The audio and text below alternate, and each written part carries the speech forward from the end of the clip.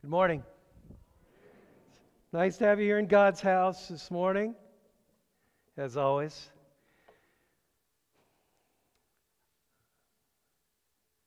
We've had a lot of different sermons lately.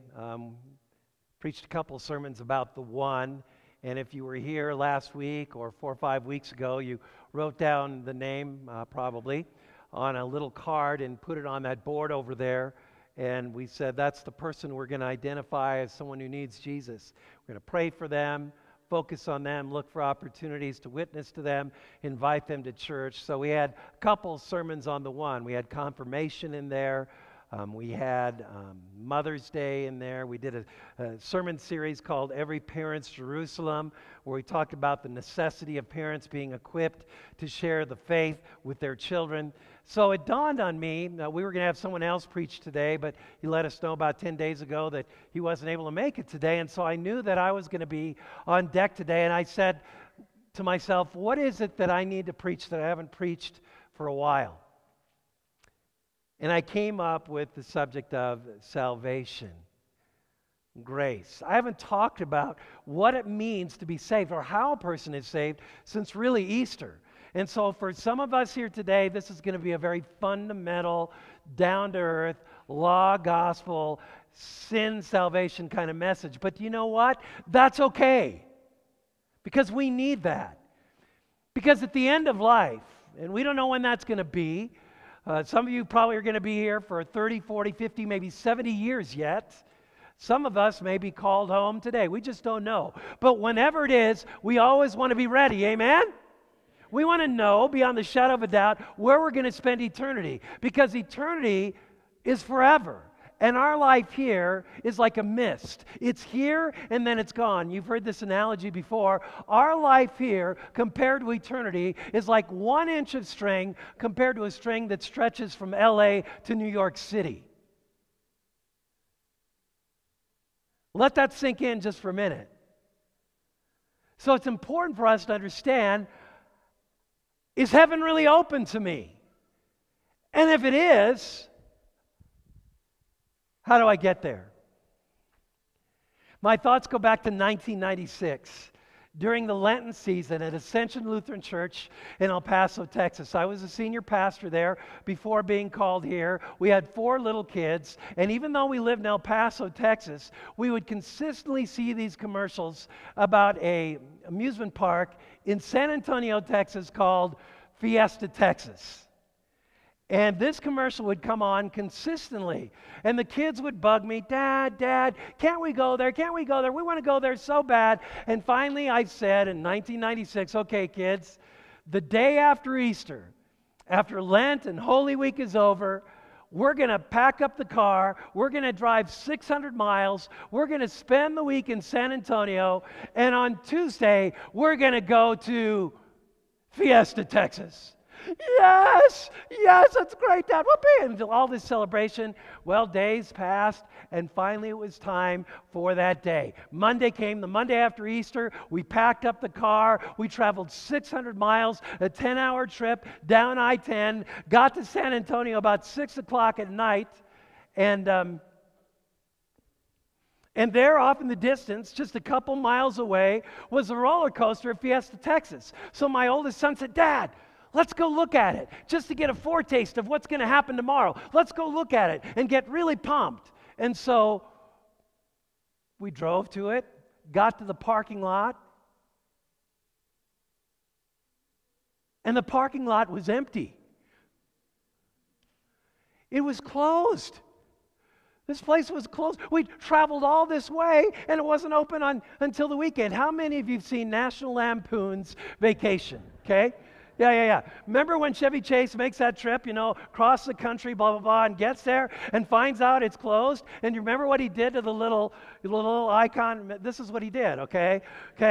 Now, that's what I felt like doing, I was so upset. He said, I can't believe it. We traveled this whole way. Fiesta, Texas isn't open until Friday.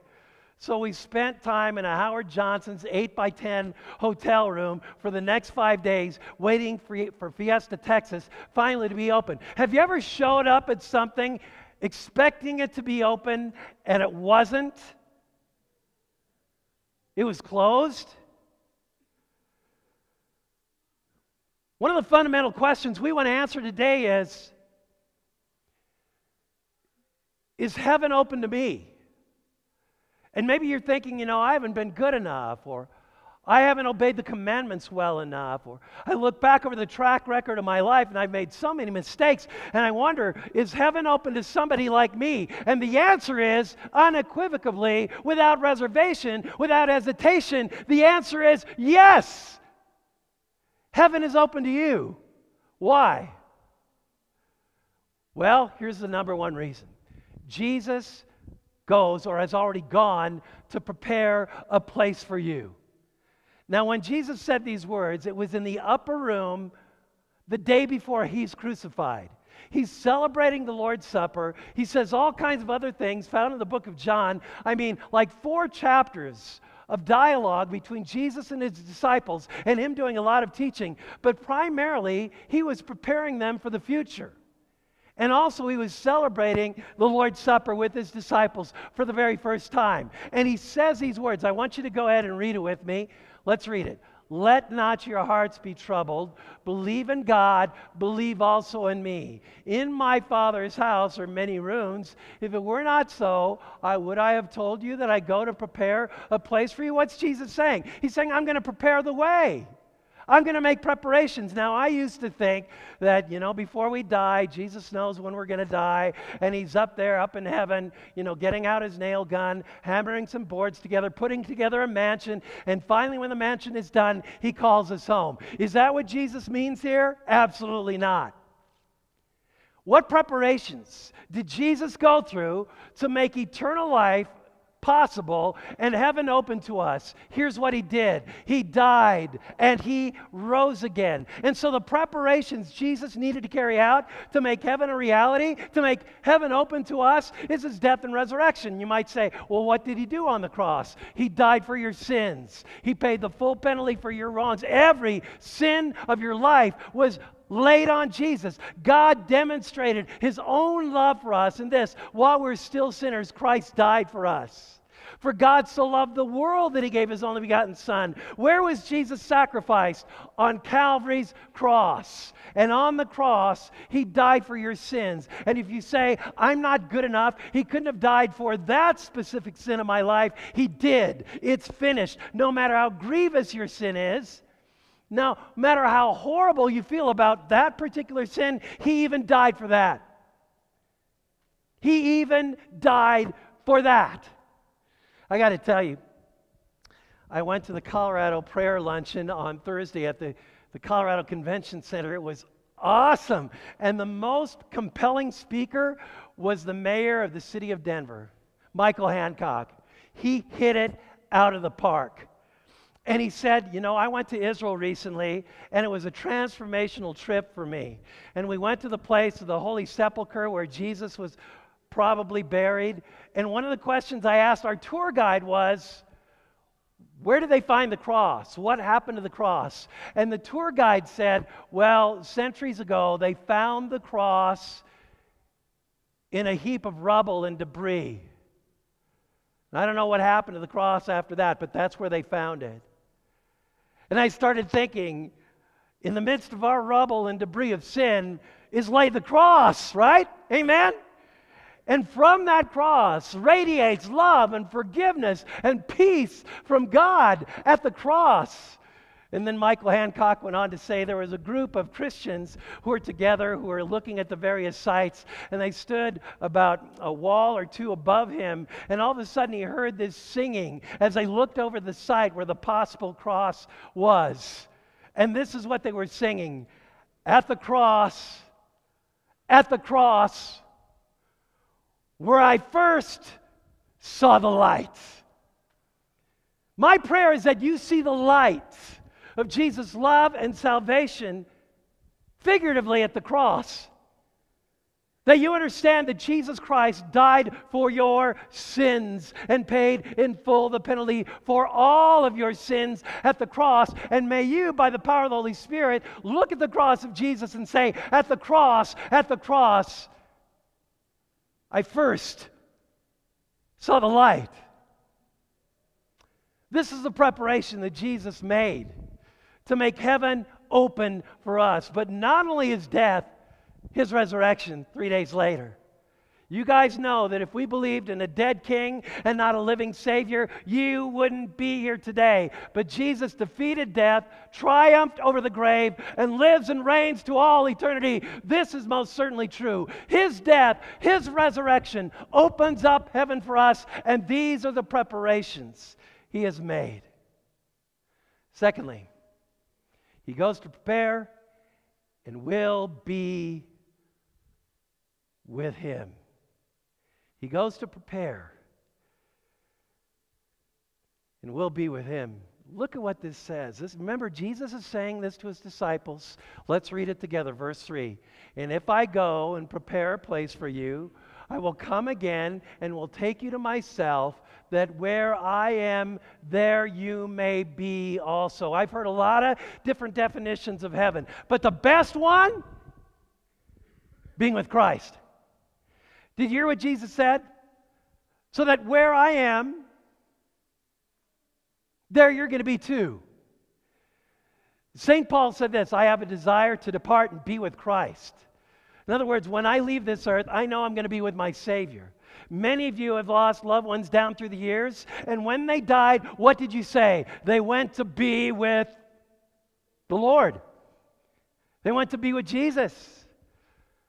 I oftentimes, when I read the New Testament, wish I could have been there to see Jesus turn water into wine, to see Jesus walk on water, to see Jesus still the storm, to see Jesus cleanse the lepers, to see Jesus rise from the dead, to have a face-to-face encounter with the living Savior. But when we pass on, we get it, and we'll be so enveloped, so surrounded, so circumferenced by the love and the peace and the mercy of Christ. He'll be all we need.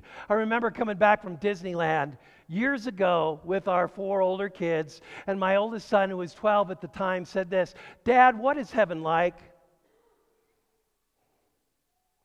And I said, son, I was trying to think of it, how do I put this in a 12-year-old term, And I said, son, it's going to be so great, it's going to be even better than Disneyland. And you know what he said? No way.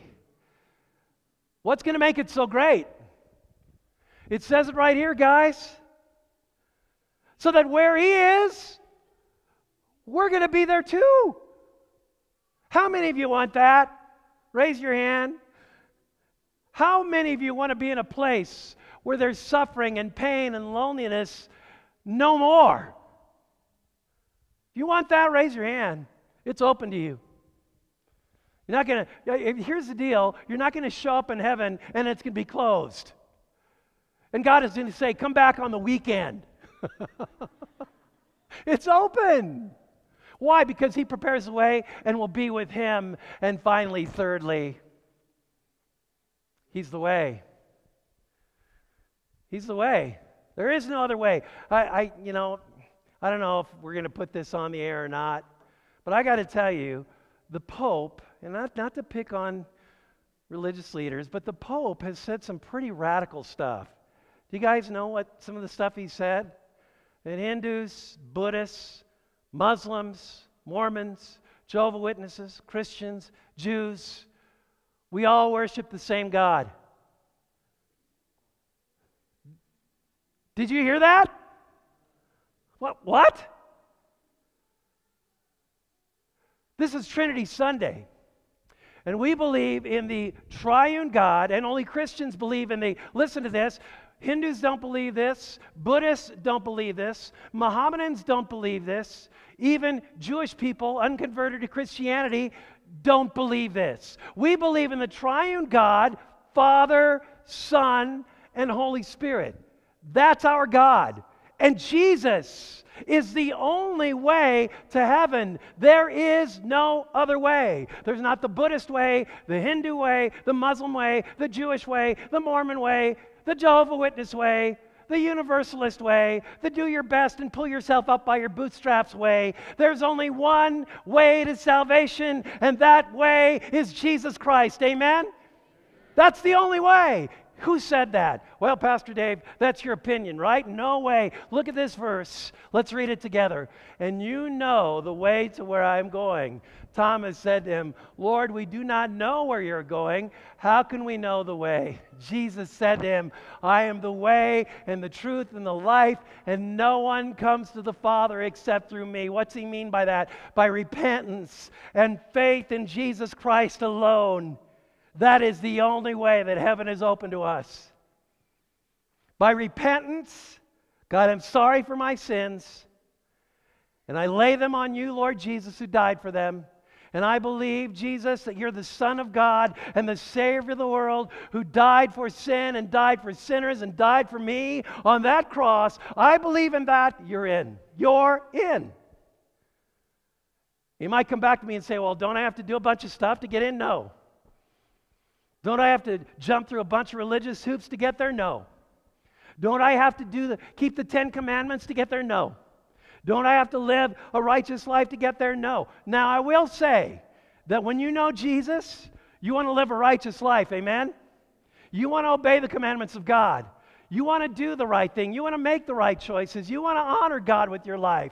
All as a result of what Christ has done for us at the cross and the empty tomb, because He is the way, the truth, the life, and no one comes to the Father except through Him. I'll never forget when I was at a gas station years ago in Tobias, Nebraska. And this lady asked me, how do I get to Lincoln? And I said, well, the first thing you got to do is head north on this road, and then you turn right on this road, and then you go on Highway 15, and that eventually gets you to Interstate 80, and then you turn right on Interstate 80, and, you know, the signs will get you there. Just watch the signs. But the most important thing is you got to head north on this road right here. She said, thank you very much. She got in her car, and instead of heading north, she started heading south. Now, I had told her clearly how to get there. I had told her all you got to do is follow the signs. I'm telling you clearly today that heaven is open to you, and Jesus is the way, and there is no other way. Only Christ. Only Christ. At the cross, where we first saw the light. 2 weeks ago, my wife and I went on vacation. And we went to a place called Carbondale, Colorado. I don't know how many of you have been there. It is flat out gorgeous. It's between Glenwood Springs and Aspen. And about 50 miles from Carbondale, maybe less than that, is a beautiful place called the Maroon Bells. Have you seen these? These are the most picturesque mountains, most photographed mountains in the entire state. As a matter of fact, they are the second most photographed mountains, second to only the Grand Tetons in Wyoming. It is spectacular scenery, and really the picture doesn't do it justice. So I said to my son and my wife, I said, we went camping. We have a little pop-up camper. We were there for a couple days, and the first day we were there on a Tuesday, I said, let's go drive up to Maroon Bells. So we go up there, and we get 4 miles away, and the gate is closed. I'm going, are you kidding me? So we go on a little hike. Of course, it's a 4-mile trek all the way to Maroon Bells. 4-mile trek from this closed gate. Well, I knew that, we probably wouldn't do 8 miles. And so we walked for a ways, and we're coming back, and, this very athletic lady is running along, and she said, did you get to see him? We said, no, we didn't make it. And she said, oh, it's spectacular. But don't worry, it's open on Friday. The gates are open on Friday, so come on up.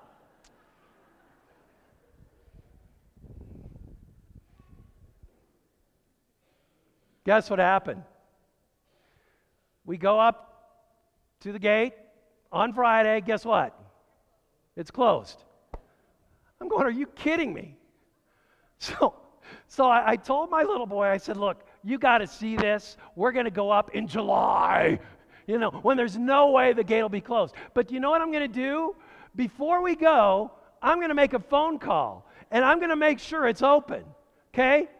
Do you know what our phone call is? from God to us that the gates are open? The Word of God. The Word of God tells us today clearly that Jesus goes to prepare, will be with Him, and He is the way. And as a result of that, heaven is open to you. Thanks be to God that heaven is open. Amen? Let's close with a word of prayer. Father, we just thank you so much that you've given us salvation through your Son, that it's not dependent on us, that our sin separates us from you, and as a result of that, the gap of sin needs to be bridged. And Lord Jesus Christ, you bridged the gap through your death and resurrection. And all we have to do, by the Holy Spirit's power, is repent of our sin and put our trust in you, Lord Jesus. I know that maybe 90% of us already are in. We already believe. But for those 10% today who may be on the fence, Holy Spirit, nudge them onto the other side. Help them to see that Jesus is the only way to heaven, that there is no other way, and we can validate that simply because of His resurrection. No other religious leader rose from the dead but our Lord Jesus Christ. We thank you, Lord Jesus, that you defeated death and open up heaven to all those who trust in your name. So, Lord Jesus, I pray that you would send a Holy Spirit's anointing upon anyone here today who still is not in, and that you would move them to say, yep, I'm in. I trust in Jesus. He died and He rose again for me. Heaven is open to me today. I pray that all in the saving and powerful and unparalleled name of you, Lord Jesus Christ. You are the Savior of all, and we love you. In your precious name, we pray all these things. Amen.